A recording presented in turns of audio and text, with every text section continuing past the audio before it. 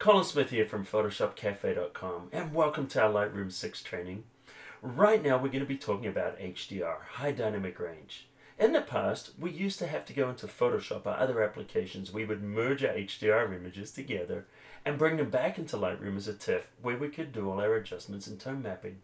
But now, for the very first time, we can take our separate photographs, merge them all together, and then do all the processing right here inside of Lightroom. So let's get started. So to me, one of the premier features of Lightroom 6/CC is the ability to do HDR processing entirely inside of Lightroom. I've been doing HDR for quite a long time now, maybe over a decade. I was one of the first people to actually start doing HDR in photography. So let's have a look here and see what it is and how we do it in Lightroom. So if we look at this photograph here, this is typically what you get with a camera. And I shot this actually just last week at Nelson Ghost Town. And this is the interior of a bus. And you can see, there's a lot of dark shadows there, and we're not really seeing the details clearly on the inside. And, where the sun's hitting here is perfectly exposed. And we're seeing pretty decent outside, but we're still losing some of the highlight detail out here. And this is because of the limited dynamic range of a camera. A camera can't see as much detail simultaneously in highlights and shadows as the human eye. So when I was here shooting this bus, this is not exactly what I saw. What I saw was the interior being brighter and also seeing clearly outside. So let's have a look. So what I did here is I took another photograph where I overexposed by 2 stops. And this enabled me to bring out all the texture detail and everything on the inside. This is exactly how I saw it when I was there. However, the camera's not able to capture all the detail outside the window at the same time. So I took a third exposure.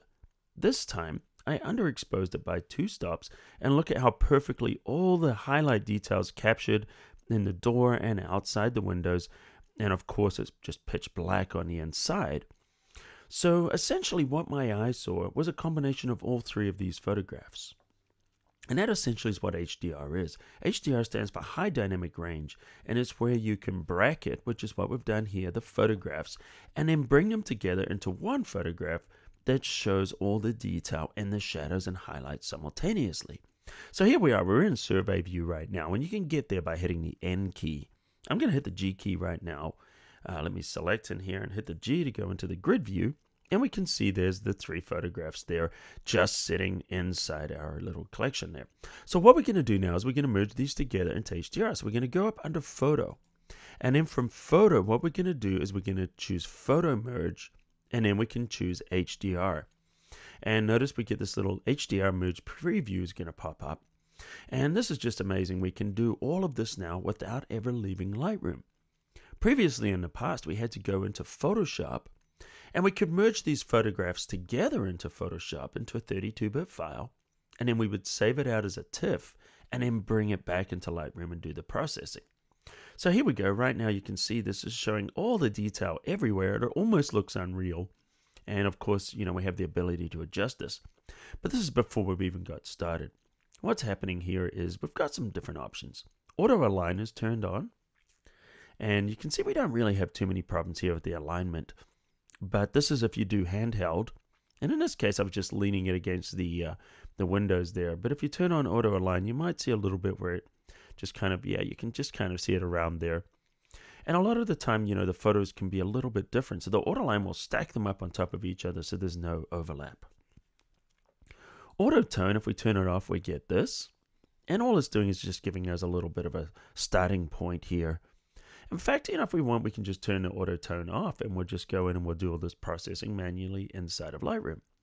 So don't worry about what it looks right now. All the details all being captured there. We're just going to do processing to bring it out. The deghosting amount, we will change this if there's any movement. So this would be things like leaves blowing, water, and perhaps cars or people going through the scene. And then they'll kind of appear, half of them will be there and half won't, and that's why they call it ghosting. And we can choose the deghosting amount, where we'll actually take the information from other photographs and then superimpose it over those areas of ghosting to hide them. And it actually does a fairly decent job here. Now, if you've got some heavy deghosting you want to do, you might want to consider going into Photoshop and doing that. But anyway, we're just going to click Merge right now. And what it's going to do is it's going to merge these files together. And this is where it gets really interesting. So we've got the 3 photographs right now, and notice a 4th photograph is being created, and it's right here. If we click on this photograph, you'll notice it's a DNG. So what's happened right now is that Lightroom has created a brand new file. It's a DNG file, which is the HDR. It's still a 16-bit file, but it's a RAW file, and it's what's known as floating point. So it gives it a lot more space inside that file for the information. So all the information from these photographs is contained in this one. So let's double click on this, bring it in. And in fact, why don't we jump into the develop module and have a look at adjusting it. And just before I do, let me just show you something. If I click one of the regular photographs here, and then we do the exposure, you can see, we can play around with this exposure. And you can see, there's some pretty good details in here. Notice though, the highlights don't get recovered. They just turn to gray. It doesn't bring back detail. And, if we go in here, we can open up some of that detail there and notice how we just lose things. So I'm just going to double click. So this is going to go back to our file right now, the one that we merged together into the HDR, and watch what happens. If I do exposure now, notice all that information that's been contained within that file.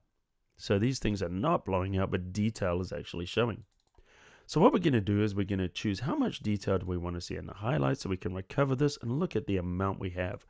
And then we can go into the shadows, and we can open up those shadows. Maybe play around with the exposure a little bit, bring it up a bit more. There we go. And just kind of tweak how we're going to recover it. Notice what we've got already, and that's just setting the shadows and highlights. Now let's give it a little contrast. We're going to hit our whites and blacks. So let's increase our whites a little bit to make it a little more realistic, and pushing our blacks, give it a little bit of body. Now we can touch the clarity a little bit. Notice if we push the clarity, we get this very gritty kind of a look, but I don't want to go too gritty. I'm just going to go there. And so you can see what we've done now is essentially we've just been processing this right within Lightroom. Our white balance, all these different things will all work perfectly. So let's find an area of gray, maybe about there. And notice we can set our white balance, or we could set the white balance for outside if we wanted.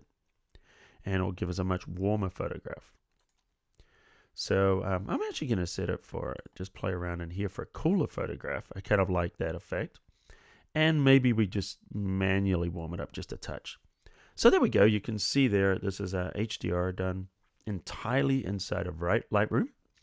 And, it's a really quick and easy process to do right now. Thanks for watching. And don't forget, I've got a lot more resources for you on the Lightroom 6 launch site.